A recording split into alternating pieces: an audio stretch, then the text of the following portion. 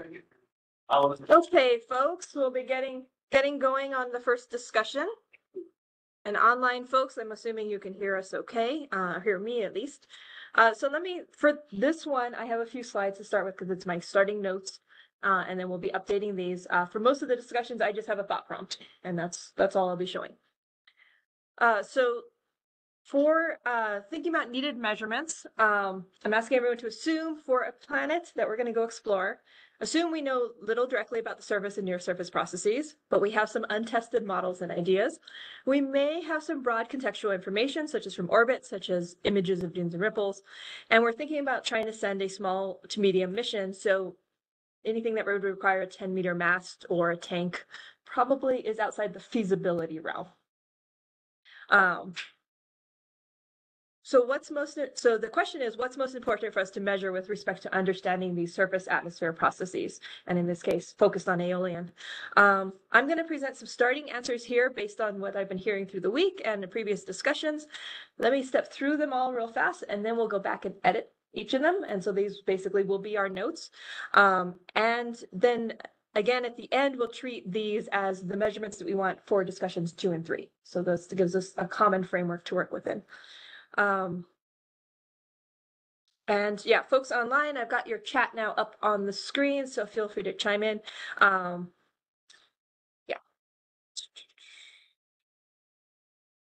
Oh, yes. And as we discuss this, please try not to jump straight to instruments, other than keeping the broad feasibility envelope in mind. Try not to jump straight to instruments. That's discussion 2. And moderator, if you can help pull back. If somebody starts going off on an instrument, discussion 2. And I may occasionally ask for the mic if there's people online that have things. Okay. Some things I'll throw out. This came out of PlanetInsitu23 workshop, but some considerations I've already got noted down. In general, when we're interested in these investigations, we want high-frequency measurements during the events of interest. For instance, during the wind gust or passage of a convective vortex or dust devil. During other times, we need just enough to characterize the trends. We need a simple enough site and set of observations in order to match it to a model. And so we generally would probably benefit from a fixed location through a long time so as we can get diurnal and seasonal cycles and perturbations. But, you know, some initial optimization of location orientation might be helpful. And we are aiming to collect measurements from a location or with an arrangement so as to minimize spacecraft instrument-induced perturbations. Instruments need to be robust to getting to the observation site and then the environment. So that's kind of a broader context of things that we know from last year that were high priorities. All right, so the types of data that we're looking to collect, again, I've got these 3 areas. In terms of contextual and environmental information for wind and atmospheric science, climate and atmospheric data, winds, very high priority, obviously, for our group and for most who are studying climate and the atmosphere. One thing I've got in yellow there, because we've had many discussions around this, if you're getting a vertical wind profile, how many points do you need? At least 2 if you're going to fit that curve, right? But there was a discussion on the bus as we were all heading to the field trip of maybe if we just know that the winds are above the threshold speed and we know the wind direction, 1 is enough. Like, do we actually need that full vertical profile? You need the surface pressure, you need temperature at the ground, and ideally at the same heights as where you're getting your wind measurements, precipitation and humidity information. For geologic context, the understanding of the local topography and variation of surroundings, and then a sense, it would be good if we had a sense of regional topography so as to feed into, you know, identification of synoptic meteorological disturbances. For sand and saltation, we've got measurements of just the sand grains, their sizes and shapes on the surface, and perhaps repeat data tracking changes. Maybe how important is it to know their composition? Saltation, we want to be able to at least detect when saltation starts. We might want to measure the saltation flux. We might want to know something about the grain size, distribution, and height of those saltating grains. Maybe even getting to the point of saltation trajectories, right? But we're kind of going in higher complexity down here. So the question is, what is most important for a given investigation? And we're going to be mixing investigations here, I know. So we wouldn't necessarily collect all of these measurements on these lists for any single mission. And then I wasn't sure about reptation and creep. In general, that hasn't been a focus, but I just want to check with this group. Is there something key that we would want to be looking at there? And for dust emissions, this is the one I've been learning the most myself about this week. For the dusty surface, the source of that dust, we want to understand something about its friability. Its fine scale surface roughness also seems important because whether or not it's fluffed, right, seems to really tie into whether or not that material can be released. And then the existence of any, I'm not sure if I worded this right, the existence of environmental cycles that might affect the above. So is this just a state, or is this a seasonal or a yearly cycle that it goes through? Can you deplete the surface, or will it get rejuvenated as the cycle continues? Particle characteristics, do we need a grain size distribution? I wasn't quite sure about that. We know they're dust. It might just be enough that we know that they're small. Electrostatic charge is probably really important, especially for a place like Mars that's highly arid. And don't know how important composition is for like source studies or understandings of any of those other properties. And then the dust movement is definitely important, right? We want to understand how much dust is getting off that surface. So something that measures the amount of dust in the air as a function of time. So that was where I started with. We can now take discussion. We'll start on contextual environmental information. And if you think something's really important or really not important, give a sense why. And like, what sort of investigation are you thinking in mind? Because it might be important for one investigation, but not for another.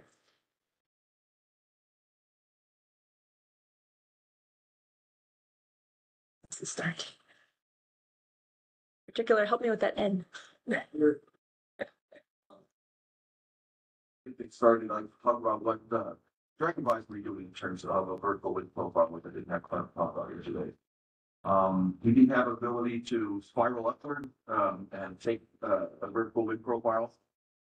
We'll be measuring the temperature, the wind speed, direction, the humidity, the relative hydrogen abundance as we go up and down.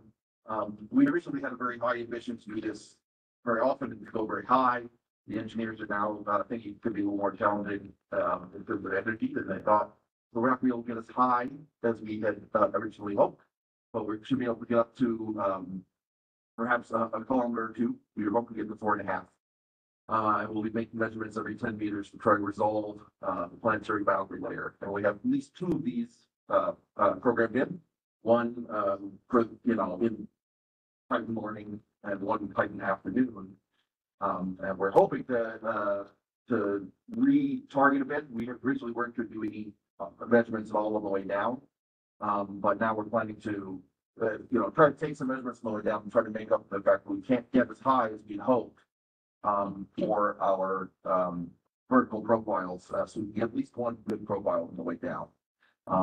2 is like not as many as we like, right? We like to have more profile.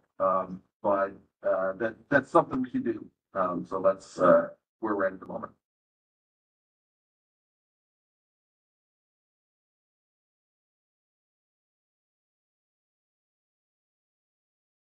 I've just tried tweaking the mic. Let me know if that's any clearer online. So from Don regarding wind profile, and can be one if you believe in any covariant derived wind stress. But more nice if it can be avoided. I don't think you can do a credible dust lifting experiment without wind stress directly measured.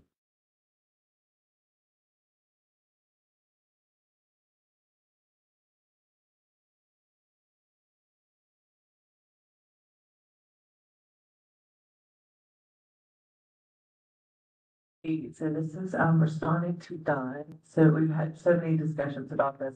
So measuring the wind stress directly is like the wind stress directly on the surface is what I'm talking about. And so I'm curious if you mean directly on the surface or just from one at one height. This is Don. I'm not sure if you guys can hear me, but Yes. I did not imagine measuring it like with a force plate on the surface. I think that would be really difficult to do. I'm not averse to it, but I kind of doubt that it would be successful at Mars. I was more meaning either a vertical profile of wind speed or an eddy covariance at one level.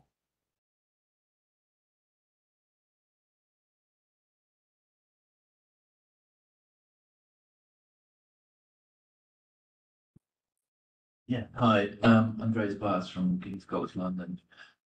Just looking at the list, I was wondering if we should include something about flow stratification in the list of things we'd like to understand better, because particularly with the massive temperature changes at the surface, particularly at night, I wonder if, you know, there's a lot of flow stratification possibly happening, which will have a massive impact on the turbulence, which we then are trying to link to sound flux.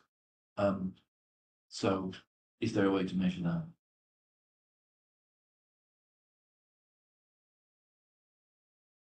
This is John Gillies from Desert Research Institute. I think I'd like to add one complication that appeared this week that Philippe Plodin brought to our attention is perhaps a prevalence of transitional flows. And even we're not even sure how to do eddy covariance under those conditions, or even what a profile would tell you if the Reynolds number tells you you're in transitional flow. And he found it at both scales of roughness, both ripples and then on the bigger ripples. That starts to open up some I think basic science questions again on how you interpret the data if the Reynolds number tells you you're in a transitional flow. But I'm all for the concepts of the eddy covariance and the sonic anemometer or hot wire is something. I think that's the direction to go. But I think now we have some caution on how to interpret those. Okay, thanks, Jack. We've got one comment there online from Don as well, echoing the one thumbs up for the atmospheric stability point, super strong and important to Mars.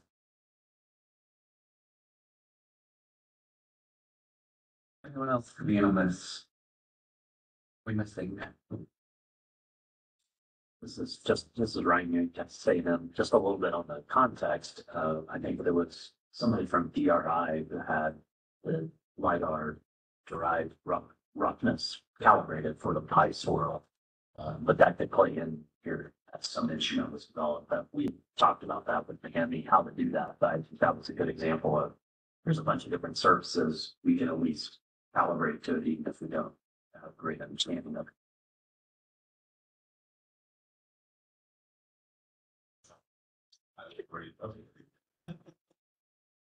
Well, thank you from USGS, and I was just going to add to that that's Josh had a poster about that at ICAR this week.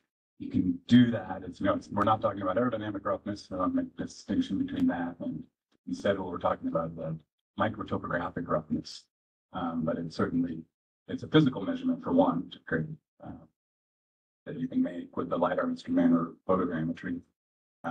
It's also related to and correlated with aerodynamic roughness. And then maybe when we get the instruments, we can talk about that more, but it's certainly, in the best case scenario, we're using LiDAR, so photogrammetry for measuring that.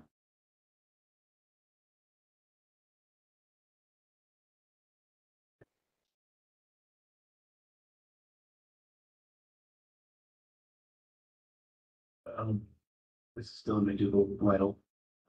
I am personally interested in the surface properties for granular or consolidated materials, but the correlation with the microtopographic roughness and the material properties, which is I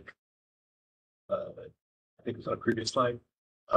That's a potential area to double dip if we know lithology from that could have an associated. You could identify an associated probability potentially from that.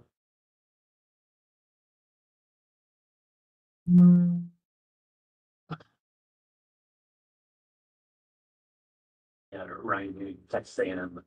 Another thought about the particles reminded me of that. Just thinking about characterizing particles is we've always used photosieving on Mars, and I guess one question is that good enough given that there are error bars around that? And if it's not, then we need a solution for that. And then there may be a few things we do, but I don't trust it fully, but that it could be an issue for us. It's a good segue to the other sets of measurements. Did you have anything? One more Oh, before, I yeah, think, then we move on. go ahead. So electrostatics of the airs, in particular when we have a very dusty place, I think that's something that we haven't really got a good hold on so far, and I think on Mars it's a much bigger deal.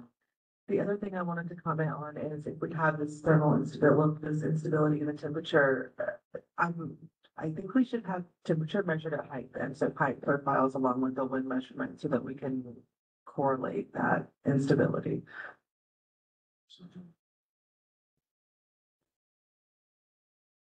One more, no, they're all coming out. Who's first? Joel thinking it from the SGS, that just made me think that in an ideal setting, you'd also have the temperature of the ground surface itself, right? So yeah, and a way to actually be looking at the exchange between the sediment surface and the opposite air profile. John Gentle University. I also agree that we should at least once measure the electric field on Mars, especially because we don't know exactly the electrical properties of the Martian atmosphere, and we think that if there is so many dust events, we should see something also with connection to dust events, electrical fields should change. So I think that it's really important, especially for dust science. All right. Okay. I want to move us Move on then. forward. Feel free to keep bringing up things, but we've got the sand and saltation and dust emissions too. But I did bold, I think, the things that came out as the most important. Okay, so sand and saltation, or feel free to jump to dust emissions and I can flip back and forth.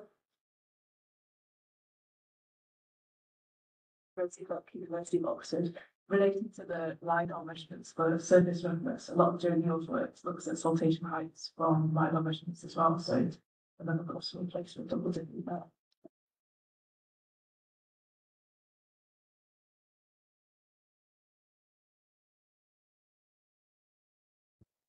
Something I wanted to mention on the previous slide, but it's more here too, is grain size from thermal inertia with Venus is really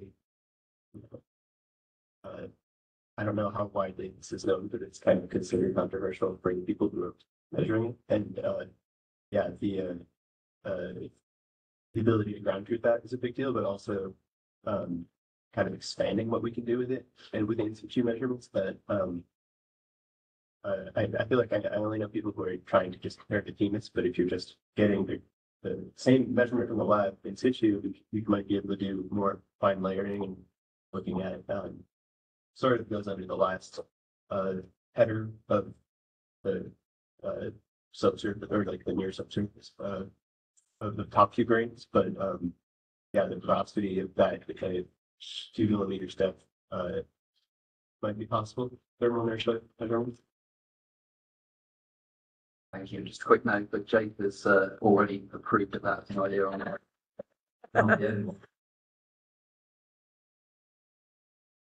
Would be great to measure mass density of particles. I know that we have grain composition, for example, chemical or minerals from that field. Mass density, it would be great.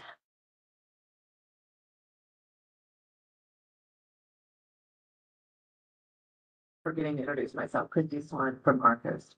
I think it would be important for us to measure the coefficient of restitution on the surface itself, and that leads to also measurements of, the way we would get that is measurements of particles, the particle speed, in addition to just the flow as well.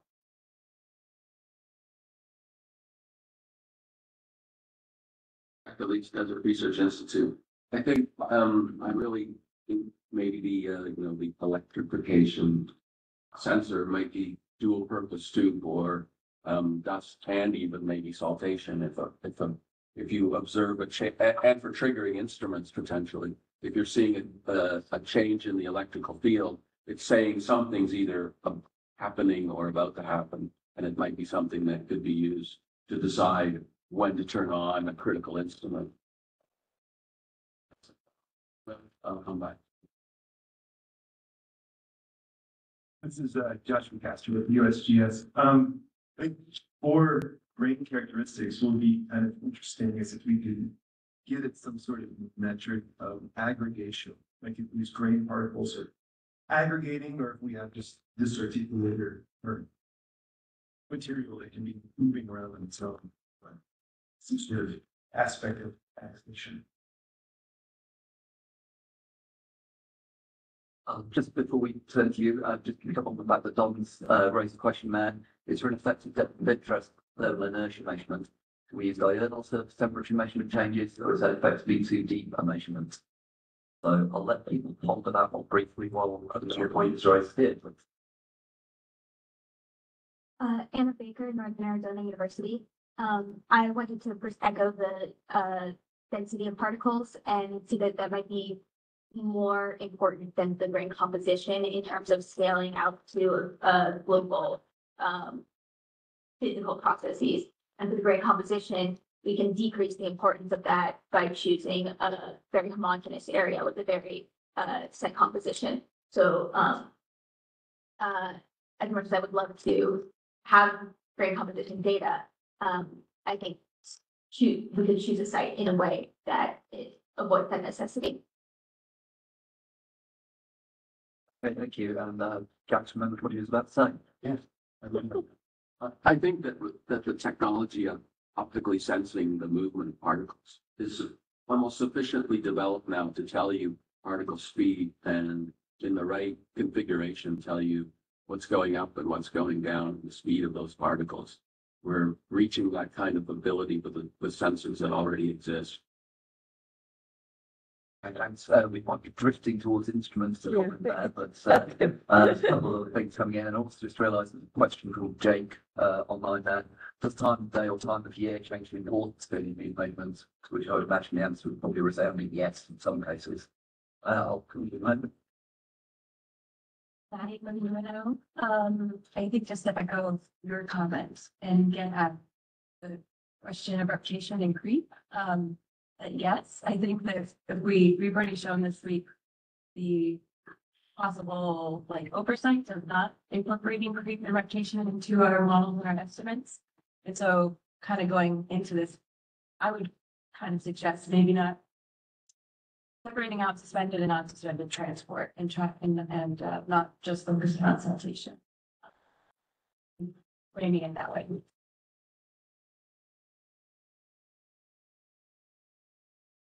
Rest and then Ryan.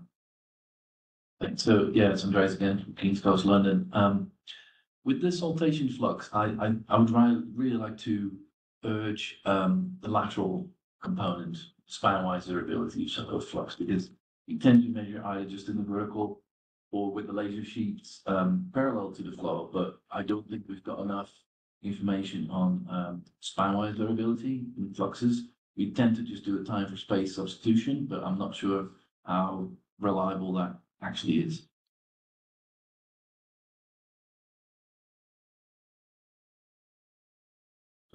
Just to comment back on the composition, I agree about density. That's an unknown, but for dust, what I gathered this week, dust for instance, that it seems like composition could be critical for them. Thank you. Does anyone have any thoughts in answer to Don's question that's online? But you have some comments. We saw a lot about ripples this week, and I'm curious, I'm not sure that falls into sand and saltation and concentration or rotation could be, so I just wanted to mention it, that I think it's important that we are able to continue quantifying ripple migration in the metrics associated with it.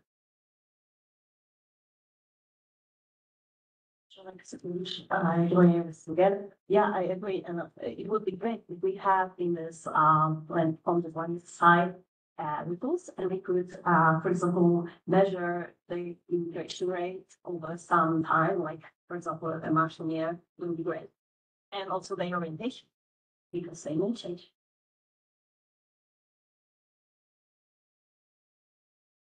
Joel, thank you from the USGS. I might just add to that, which would then be that it would be, I think, really nice and important that that was done in a way to be scaled up to, which you can measure with orbital imagery and topographic change detection from like highlights, GPS.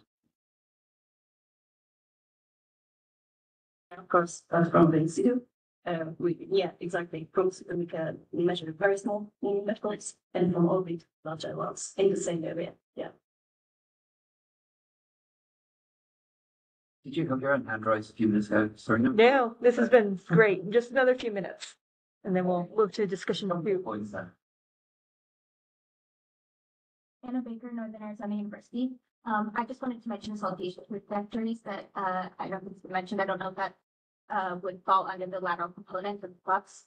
But I think that's important for scaling up to large scale measurements and for correlating lab measurements to Mars, and something that we really can't figure out for these lab measurements. So. You and more comments, day question. Sorry, wrong lines. Couple of right there, I remember. I think Anna was a really great point about the lateral flux in solution. I don't know if I cut it, but yeah, I think that's pretty hard to get at. And regarding Don's question about thermal inertia, I think there's a lot more information you can get with an active thermal inertia measurement, like a heater that you can run in the middle of the night to get really sensitive skin depths. But you know, whatever species and but something else I had thought of in all of this is I'm not sure depending on the region of Mars, and if we're looking at AOA processes, this might not even be a problem, but water absorption, and you know, the effect on aggregation and the relationship with brines, how all of that affects the transport processes. I'll leave that to the instrument section. But Thank you. And a comment there from Raphael online. Coming back to saltation, may be interesting to determine how it occurs, the origin of this saltation. I think with some of the questions we touched on, but that I guess is a fairly fundamental aspect to it. Any more, yes.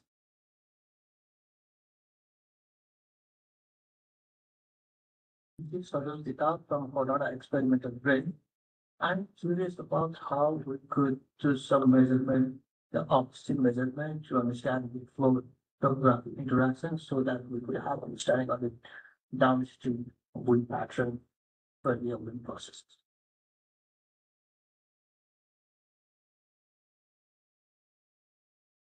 Any more comment in response to that?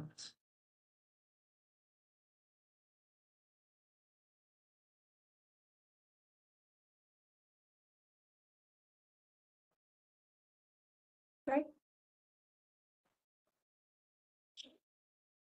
I had microtopographic roughness and then broader scale local, right, roughness elements. Is there another aspect?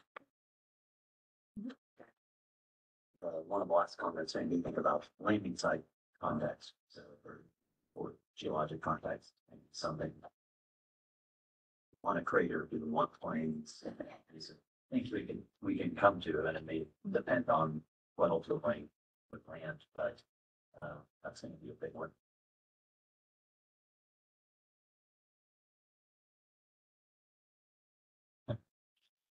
This is Joshua Gass from the USGS again. But looking at the geologics there, I don't think we have on there that we really would be interested in repeat topographic data sets, so we can actually get at those changes.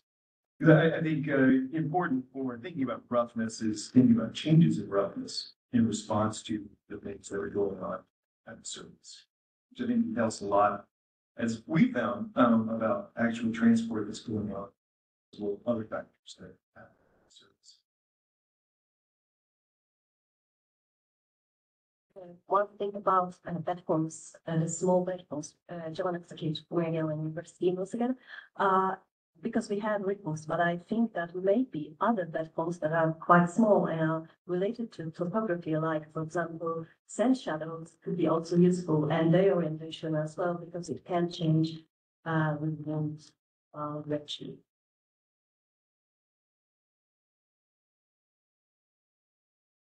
Yeah. Scale, would we want for the topographic observation? Good question coming from Jake. I'm going to just steal moderator's priority here and jump in with a quick thought that hasn't come in. Those of you online, Matt Telfer, University of Plymouth, on the one corner around the floor. Is there a question to be had here with some of this discussion about environmental context, about what the environment's like before and after you've just dropped several kilograms at 2000 G onto the surface? Characterization about how the landing itself can impact some of the measurements that we have taken, the context of the environment that we're looking at.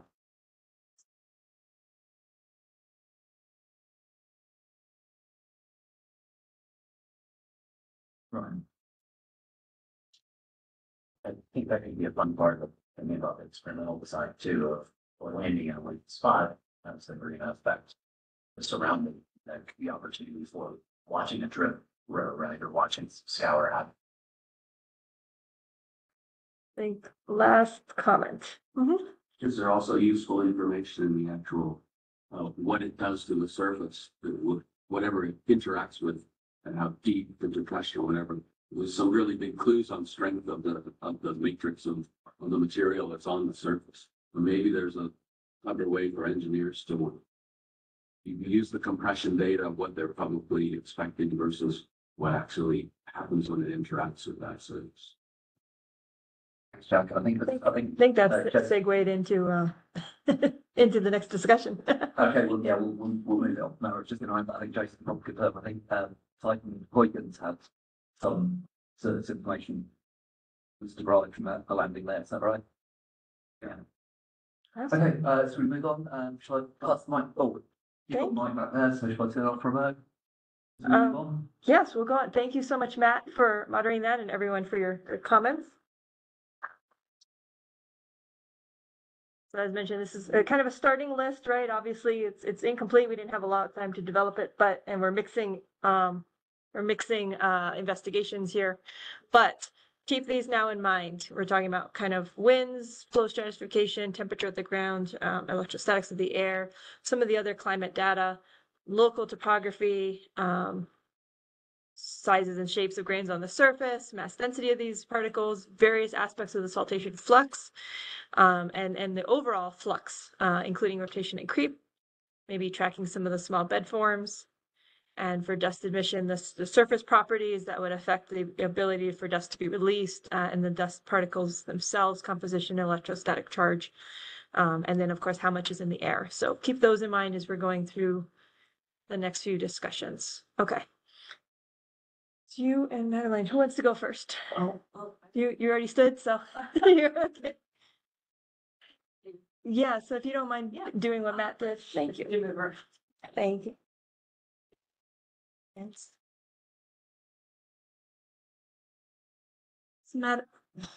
is it Madeline? Maddie, sorry. Maddie Kelly is our moderator for this one and helping to move the mic around. But our discussion 2, we can start with kind of more instrument concepts, but feel free to bring in the accommodation concerns or we'll just transition to them in 20-ish minutes. When you're thinking instrument concepts, we're looking for instruments that could collect the measurements that we want. And then just ideally one that's not too big or power hungry or relies on undergrads visiting occasionally or anything like that, right? Stuff that can't do in space. And when you think about accommodation, what I mean by accommodation is how do you place it on the spacecraft to get a good measurement? Does it need to be 3 meters away from the spacecraft, which by the way is hard for small missions? Or does it need to be pointed into the wind? Like thinking about those sorts of aspects that would, if one way to think about it is what would generate a bad measurement, right? If there's a boulder right in front of you, that would be a bad day. So, all right, but that's all I'm showing. I'm going to collect notes on the Google Doc instead. Go ahead with discussion, ideas. How do we collect these measurements? We were starting to get some ideas of maybe how we could use the landing itself.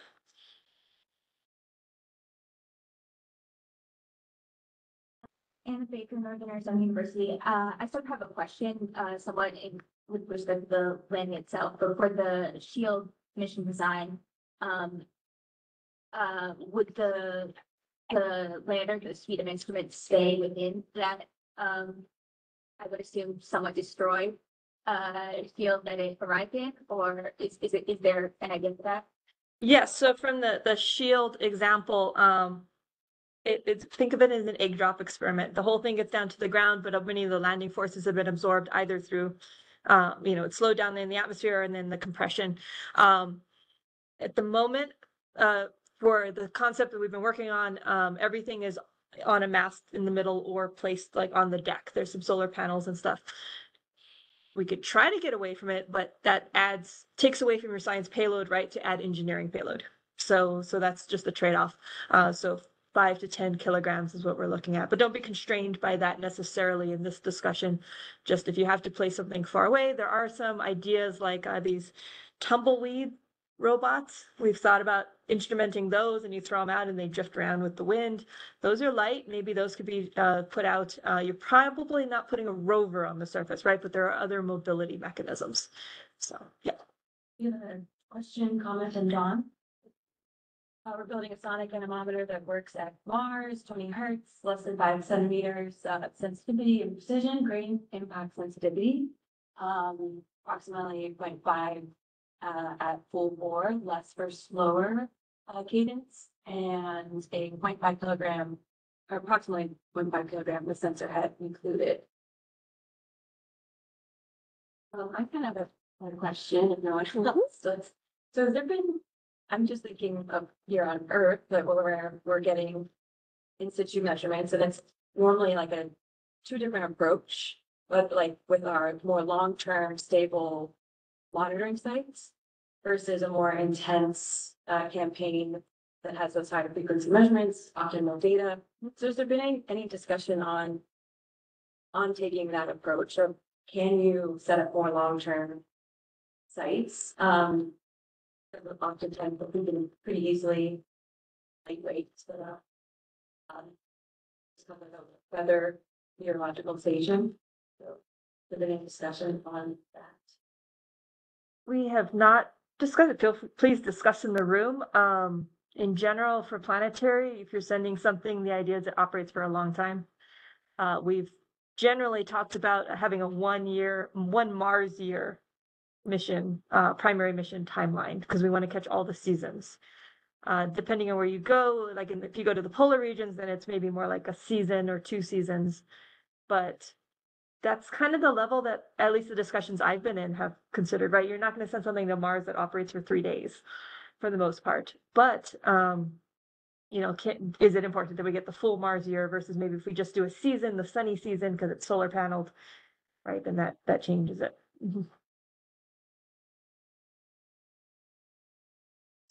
Just a thought, and kind of based on knowledge on this instrument it's sort of general design for a lot of different applications, and one of those that I've talked about when we look this lunar, right? So looking at dust from landings, and for our purposes, maybe one thing to think about are there instruments that could be flight ready for lunar applications that would cross over into Mars, because it's more likely you're going to get to the moon where you can look to Mars.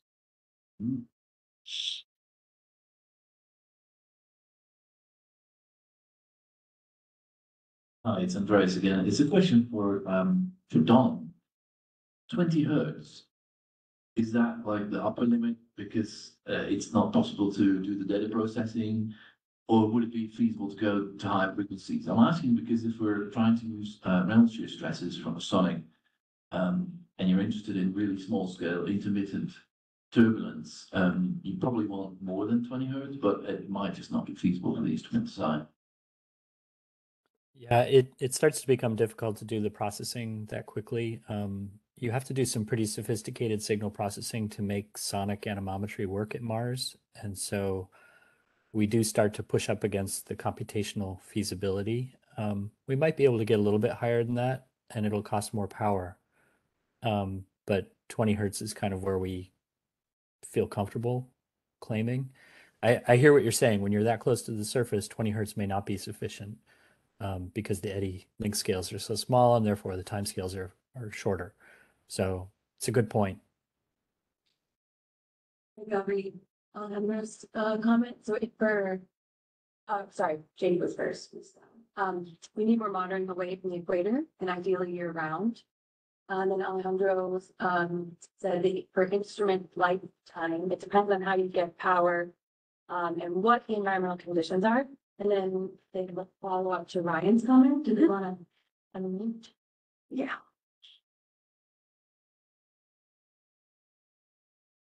Alejandro, are you able to unmute? Yeah, can you hear me? Yes. To follow up on Ryan's comment, I hadn't thought about this before, but a lot of the alien type measurements we've been thinking about here are not testable in an environment like the moon because you don't have a proper fluid wind or anything like that. But I do think Ryan's onto something that techniques for measuring dust or characterizing the surface conditions, including volatile content, which matters for Mars as well. There might be some synergy here in trying to go after these quick turnaround missions on the moon where we could learn a lot of great lunar science, but also start really digging deep into demonstrating and understanding how this instrumentation would work for Mars long before we get a chance to fly something to Mars or Titan. I don't see anything happening until after Dragonfly's amazing success is over. But anyway, I hadn't really thought of it that way. And I don't know if Ryan, if that's what you were going for with that, but it occurs to me dust is one of the few areas where there's overlap. The processes that lift and move the dust around are different, but the tricks to trying to understand those things might be very similar, and it might be a nice test bed. And NASA loves this whole moon to Mars thing, so we could leverage that. Thanks. I'm Nicholas Thorne, University of Basel in Switzerland, and I'm part of the ExoMars science team, specifically the close-up imaging. I think a lot of the applications we thought about, let's say, grain movement, small feature changes, roughness changes. We have imaging instruments either hopefully on Mars in whatever 7-8 years time, or maybe already on Mars. I think it's really developing the applications that make the connection between sort of systematic observation and then coming up with some quantitative result from those observations. I think that's really something we could do. That's was the thought, like I said, on a lot of the early features. And then second, unrelated thought, I know there are also ideas about small landers that use basically penetrating systems to slow them down. That, I guess, could be something, for example, the thermal inertia, extremely low temperature changes in the surface.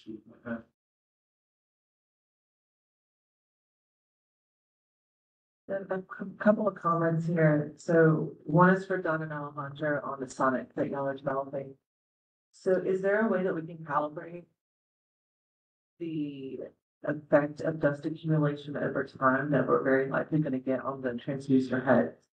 And also, is there a way for us to quantify the degradation of the sensor? And what I mean by that is running a series of dirty wind tunnel experiments where we expose it to the harshest of elements and how we can actually, how much dust could occur and how that would change the signal.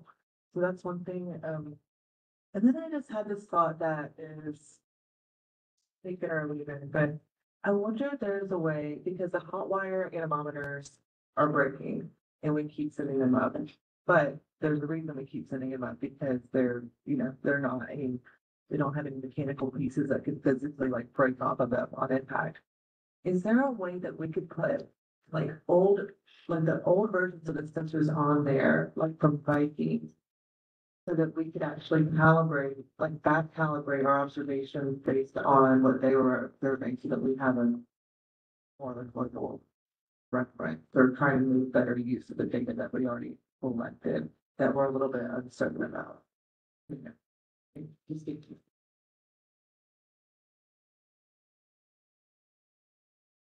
In terms of looking at something like threshold in Mars, I think one of the concepts that might be interesting to consider is, can you engineer something like the pi swirl small enough to give you accurate physics as well as calibrated well enough to tell you what the RPM is related to the shear stress.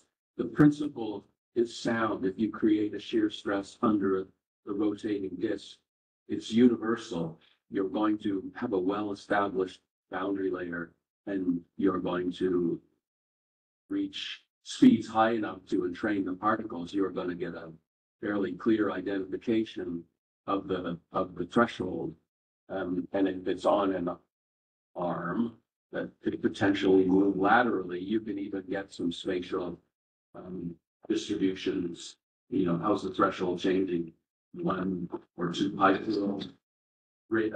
diameters away from where you started? Question will be, can you prove the physics that you can have it small enough, and then can you provide it enough power to turn the motor?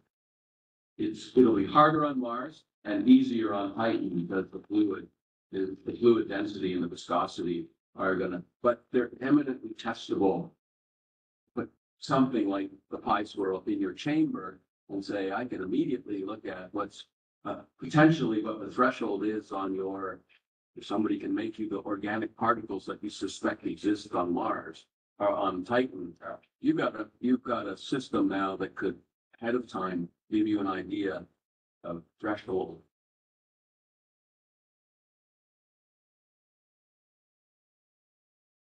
Christy, again, to respond to that, I love this idea. I think that would be great if we could have like an arm that has a pi swirl on the bottom of it that we can kind of put in different areas. One thing that we need to, with that, right, so we're getting the shear on the surface because we're controlling that. But what we have to do to extrapolate that is trust that we understand the wind observations and how we're calculating the shear stress from the boundary layer. And I think right now and I'm guilty of it because I've published on this. Like there are a lot of assumptions that we have in what the boundary layer is doing and the shear stress number that we get. So I love this idea. I totally think we should do it. And maybe that batch should have trees on the anemometers on it. I was there for that. Yeah. Yeah. Oh, sorry. I'm Josh McCaster again. Just looking at the absolute simplest instruments that we send up are cameras. And so cameras are obviously important, and we have all sorts of multispectral options we can do. But I guess some of the placement considerations are important where we get overlapping fields of view, and then we get sort of pixel resolution as it's important. But what I sort of see is this option of this opportunity for when we're on the ground to be able to actually track movement material that's being picked up. So if we can get that rate of speed and the pixelation right, where we can actually see particles, maybe not in the individual particles, but clouds of material. You can actually see the rate of movement really can tie back to some of these other instruments. Joel from USGS. I guess 2 separate comments. One, in relation to this, that I'd just be curious to hear those of you who thought about trade-offs between LiDAR versus photoband imagery. Working on a lot of guess we've heard that LiDAR is too heavy for a lot of the species. I don't know. That's really, I'm sure Jason would probably talk to that regarding that. That's one comment. Another one I was thinking about the jacks and this also this idea of trying to use the impact right as a disturbance that could be studied. But I think the ability to disturb the surface could be really useful and informative. It has to be used a lot in driving ecological experiments on Earth where you have a disturbance and you have a control, right? Well, it's setting up a control experiment, and you can do the same thing where you simply have like an arm that can go straight at the surface and near the surface, right? And then you have all your observational measurements of whether it's dust emissions or saltation and whatnot. Or similarly, disturb the surface before you put the pi swirl down, and then also put the pi swirl down adjacent. Read some online questions, and then we'll go over it. So from Dawn, we can certainly test sonic and dust load with dust loaded base. It might self-clean to some extent. We have tested in the Danish wind tunnel, which is very dusty in here. We have also tested transducers with great impacts, some degradation, but graceful performance in that case. Possible temporary coating on transducer bases possible. And then a question,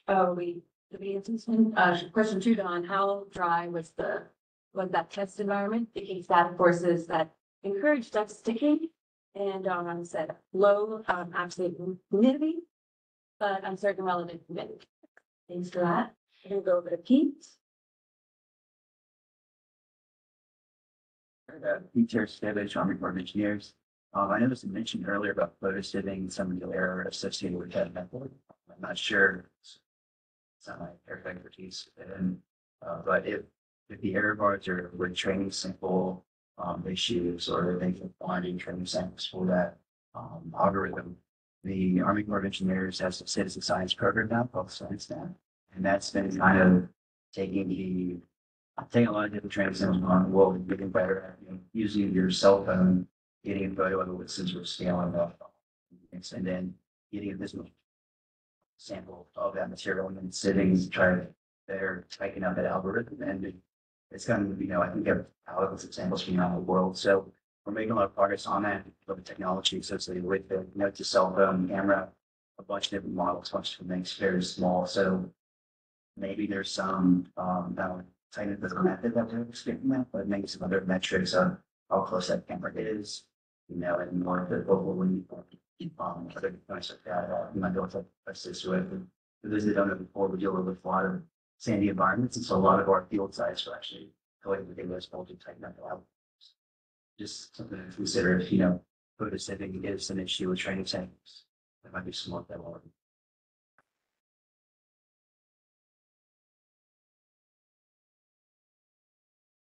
Thanks, Matt Helby, University of London. A question and a thought. First up, we've had some discussion about the idea of cameras being a particularly useful tool to keep high resolution cameras and extracting grain size data and movements, that kind of thing.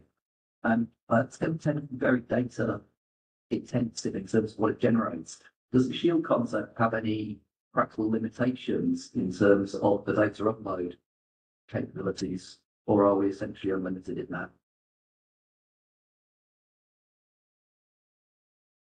For now, treated as unlimited.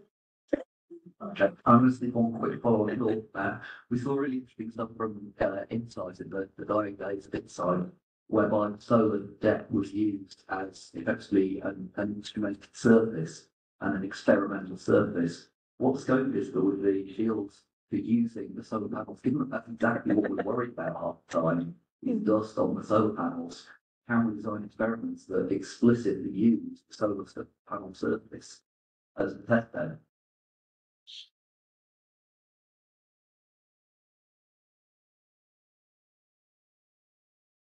This is James Dean from the University of Montreal. So just so all of my visuals for that comment / question about using cloud LiDAR or laser-based obelisk, so like that would check a lot of boxes, depending on where it's located. So you use it for dust, sand, also use it for wind speed, and so there may be some sacrifices, I guess, in terms of layers that having to actually do many things depending on how it's read. And then a comment on the pipe scroll. I think one of the limitations for using it in the Martian environment, at least, is there's a sort of a no slip assumption associated with that. And so basically assuming a fully turbulent flow in the display may not be able to do with us. But that means or you make it really large.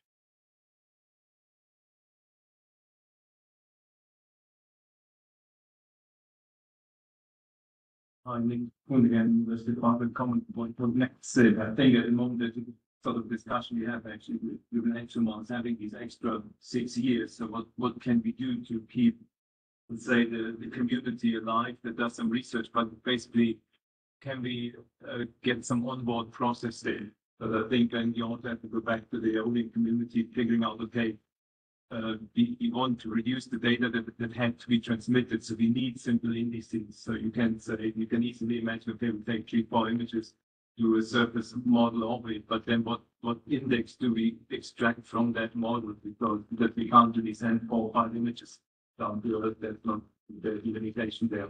But we can send a few numbers that characterize the surface, but what would that number be? I think that's, I guess, what the only community have to deliver. And then I guess solar panels, just a remark, would be the same. We require systematic study, linking sort of atmospheric conditions to drop in power supply. Then we can use solar panels.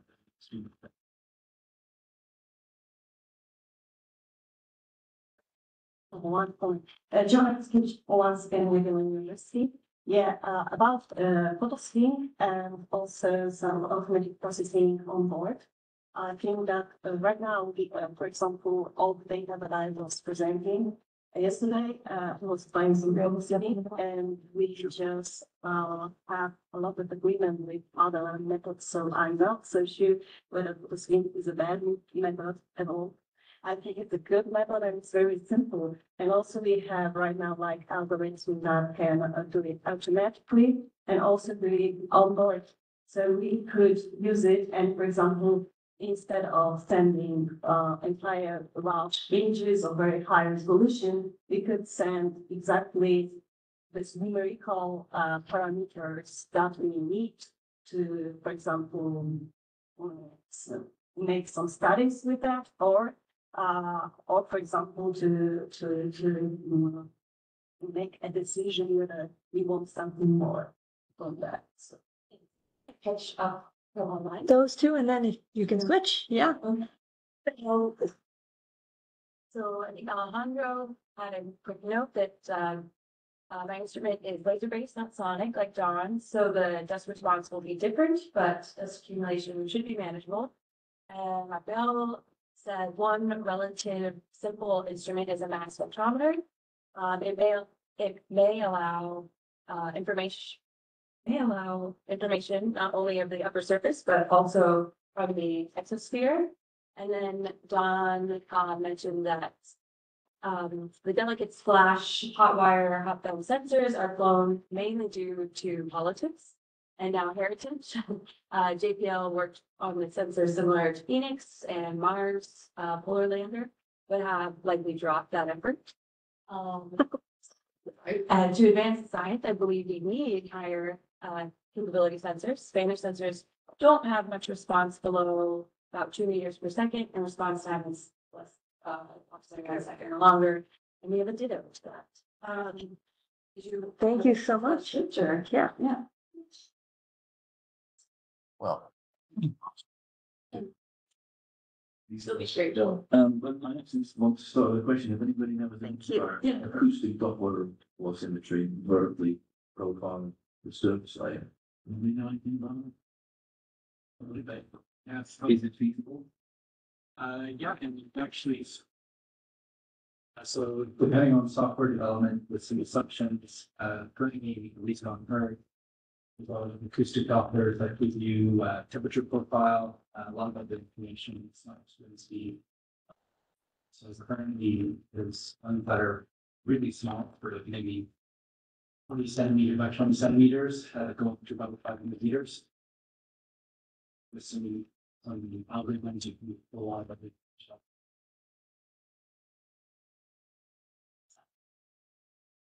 It's cool.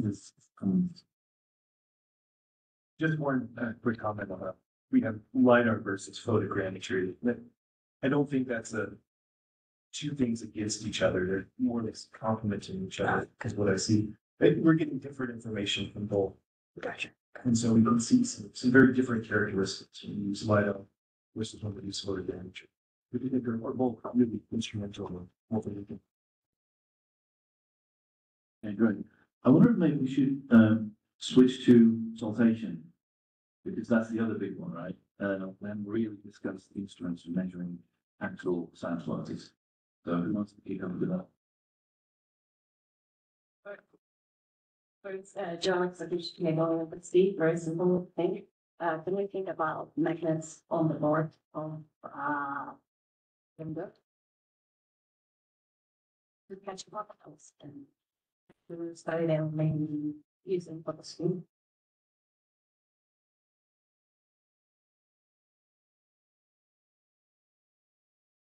Anna Baker, Northern Arizona University, going off the idea of the using the solar panel as a solution does, having surfaces at different heights would maybe be an interesting natural way to determine what size particles are being transported by what mean, and set the limit between, solution suspension, that kind of thing.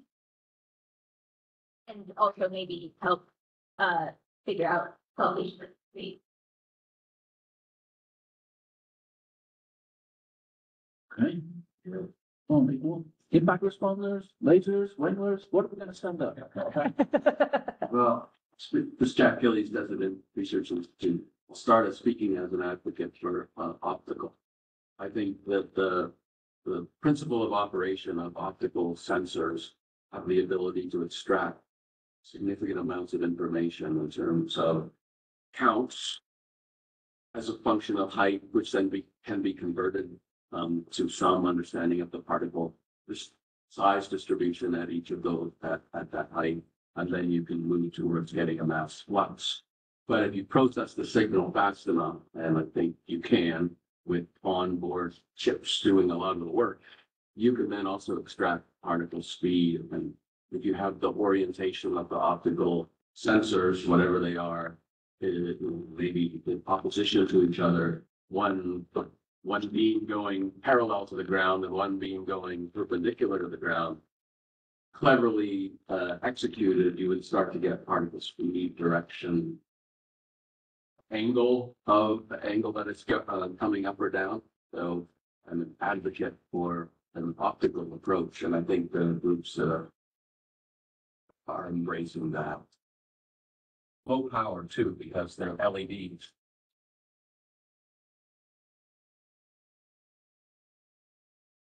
To follow up on that, two comments. One, this is Christine Swan from Marcus. One, Nick Cohn just published a paper on using a holographic camera that can get particle speed, particle size, and height, which I would be interested to see how that would work on Mars. The other thing I wanted to say is, I just had this kind of crazy idea that would require no power, but I don't know if it would work. If there was a way that we had, like, let's say 20 pieces of very sticky material. Say we have it on like we know its size, maybe on that sticky material we have heights outlined. Could we expose it at times when we have like a threshold, like, okay, the wind speed is now above X. And then we try to capture, or just, well, let's see if any salty grains like actually stick to it. So it'd be really, really sticky. And then we use our cameras to be able to measure the particle size with height and then the flux. And I'm also thinking if we had a little arm that had this made of sticky material that I'm thinking about, if it was able to like kind of press on the surface lightly and then get the surface materials and us also do imaging that way. Anyway, I just thought of that. It sounds crazy, but Serena said we were allowed to state our crazy idea.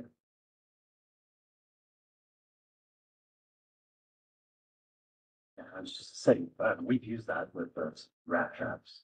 Work really well. So we used it to put in imaging XRF, so you can preserve the stratification of the distribution. But those rat traps are like not that big, so and they're super safe. I don't, the operations of doing that, then it's very different. And it totally works on posts. That's just.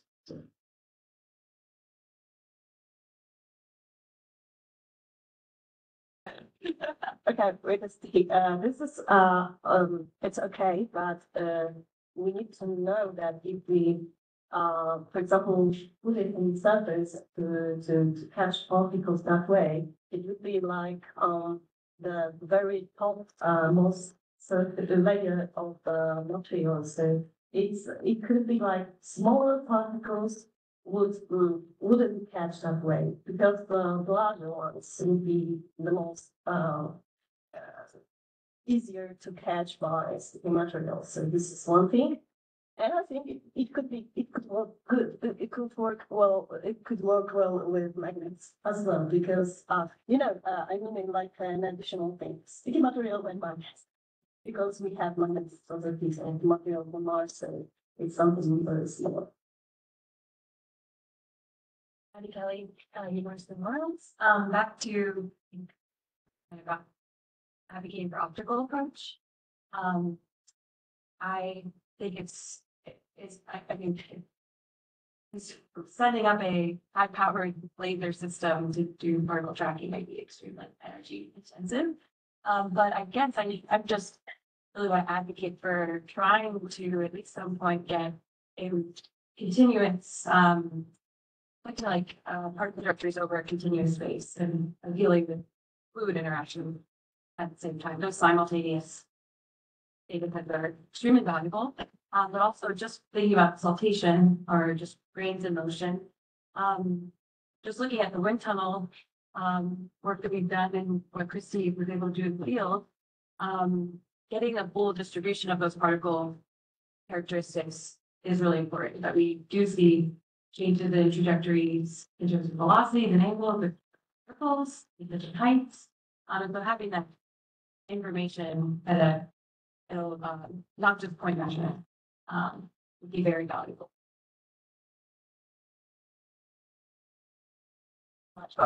Underline Don. We're also building a saltation impact sensor that can count impacts at just 1,000 hertz, and to resolve impact energy separately from momentum, sensitive down to 60 micron, and combine many sensors on one platform. Use the same computer as sonic NMR. So Don is advocating here for an impact sensor. If it can separate the momentum from the energy, then you would get size and speed from that. Thoughts on that or comments on that? Has anybody any thoughts on just a simple microphone? Just actually recording the sound of the wind and the saltating rains. Any thoughts on that? Very simple. We have one on Dragonfly. We do have a microphone on Dragonfly, but we claimed it as a public outreach instrument and not as a science instrument, because we were having trouble justifying it on the science alone. Perseverance has that on the SuperCam instrument. It includes a microphone to listen to the laser ablation explosions, but there is a subgroup of the SuperCam team that has looked at it in terms of grain impacts and interpreting the ambient noise in for wind speed as well. It's a bit hard to interpret, but I think it's got some legs for an idea that could be developed. Don, do you have a sense that with improvements in the design of the microphone, it would be easier to do science analysis with it, or is it what we currently have with microphones is probably the best we have? No, I think you could dramatically improve it. They have to send all of the signal down to the ground to interpret it, and that is tremendously bandwidth intensive and not a good choice. So if you could do some sort of multi-microphone cross-correlation of acoustic turbulent noise, you might be able to get wind speed and direction on board. And then I think just counting grain impacts from microphones is not that hard, and I think it seems to work okay. It's just that particular instrument on Perseverance was mainly built to listen to the laser shots, so there's no onboard processing, and that is kind of its death knell, I think. Yeah, I'm thinking about a microphone as complementary to an optical system, because you wouldn't probably want to run an optical system full continuously, whereas a simple microphone counting impacts would be quite easy to run. Do we know from the software phone developer what information on it? We saw them in pictures, but what did they do? Nobody talked about that data. Microphone. Can you just repeat the question?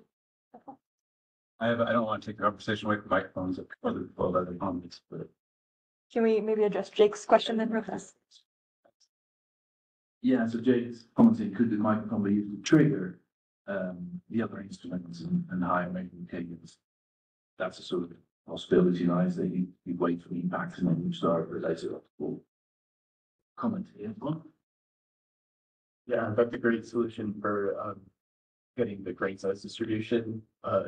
Once you know that the microphone is detecting large grains or anything, but you can't actually probably tell the size. I'm really interested in whether you can, but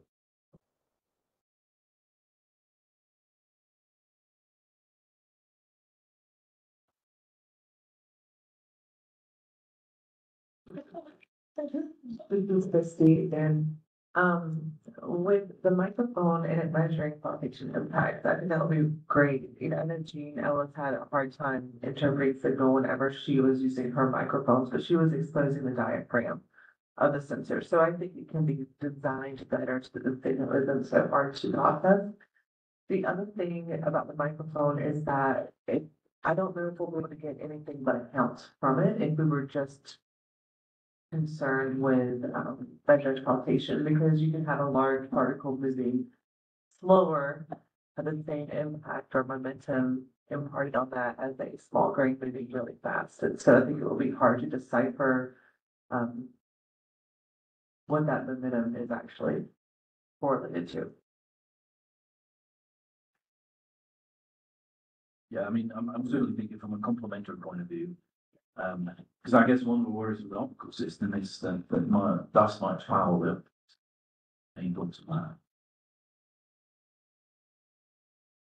that. I think there would be ways to on that, but I think it would help with whatever the lack of a better word, the glass that covers the LED would have coatings that were formulated to, you know, minimize dust, and then the angle that they would be at if they're perpendicular to the ground, then that there's less chance of the dust going off. But I think that's an engineering challenge, and not something that would be from limitation or eliminate it from the discussion. Yep. Over here. Checking. One thing I thought about when Maddie and Jack were talking about particle tracking and optical sensors was the ability to release particles of a known size and density that were potentially transported there, right, with the instrument. Be great, especially if those could be tracked long range down the lane. Similarly, the ability to scoop up particles or collect them right in the high profile above the surface and then label them, whether it's killing them with a highly reflective surface, something like that, would be super valuable as well. Just to go back to the dust issue, you could also bring in like dynamic baselining, which is what we're doing with the Sentry. So even as the dust is coating, getting on the lens when we use them at the Salt and Seed, which is a dusty place, we're constantly adjusting that until you probably run out of baseline to adjust to. But that and it also baselines for light as well, because as the sun travels across the sky, it can enter into the optical gate sensor. You have to adjust for that as well. That's a good point. I guess it goes to the lifetime of the optical system. It's certainly coastal. They follow very quick salt position, and it just coats the lens and the depth. And I don't know if that's an issue or not.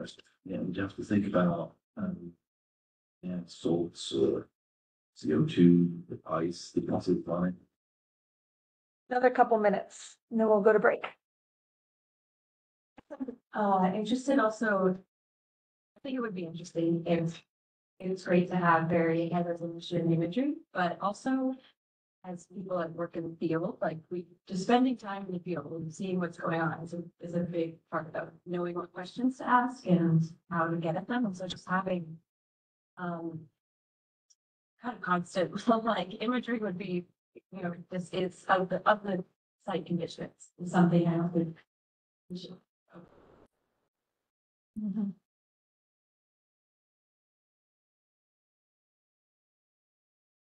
Tracy, one thing that we haven't brought up yet, and maybe it's because it's not feasible, is, in the field, we're usually using saltation traps. And so I'm wondering if there's any way to trap the sediment and then have it automatically weigh and release sediment so that we could get a profile of what's in it, and maybe even taking that sediment that we capture at different heights to actually, maybe like find the density, like get the bulk density, then get the particle size, et cetera, in addition to the vertical concentration.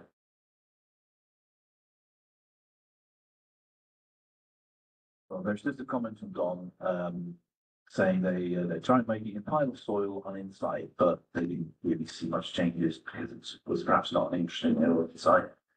But the principle could be applied, were our thoughts.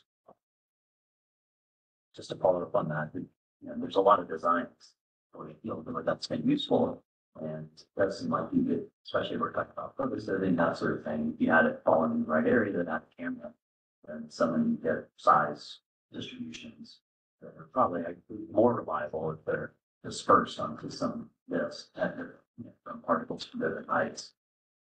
It's pretty simple, actually.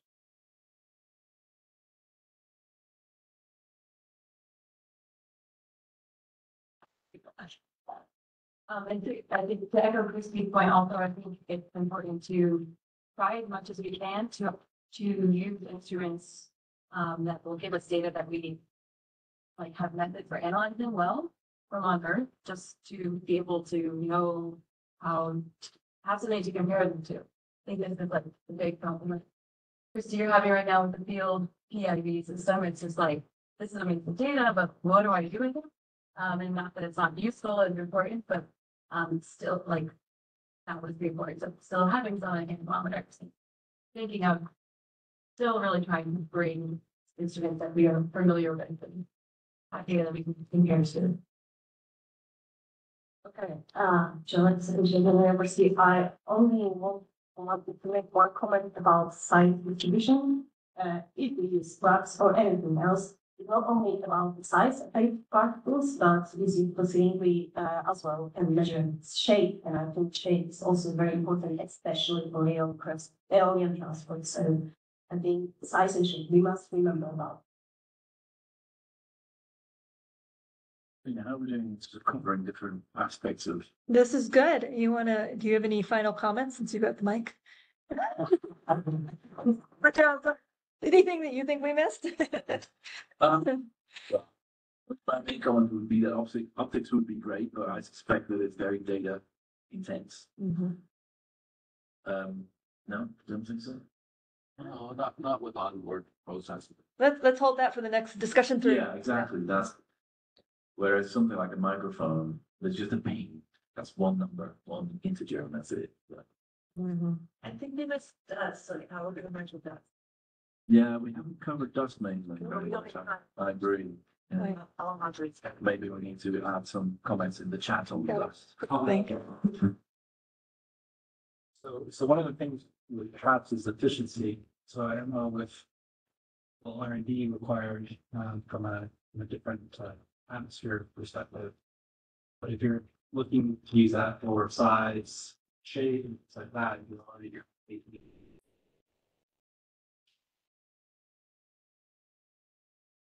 But yeah, I do realize that we've not really addressed dust measurements in any great detail. So maybe when we come back. into the chat.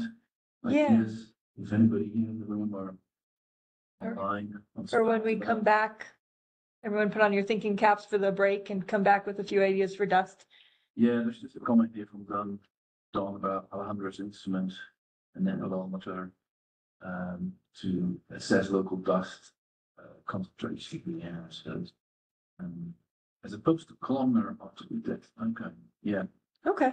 So do you want to hear from Alejandro for just a minute? Or You want to hear now or just after the break? You want to need a break right now?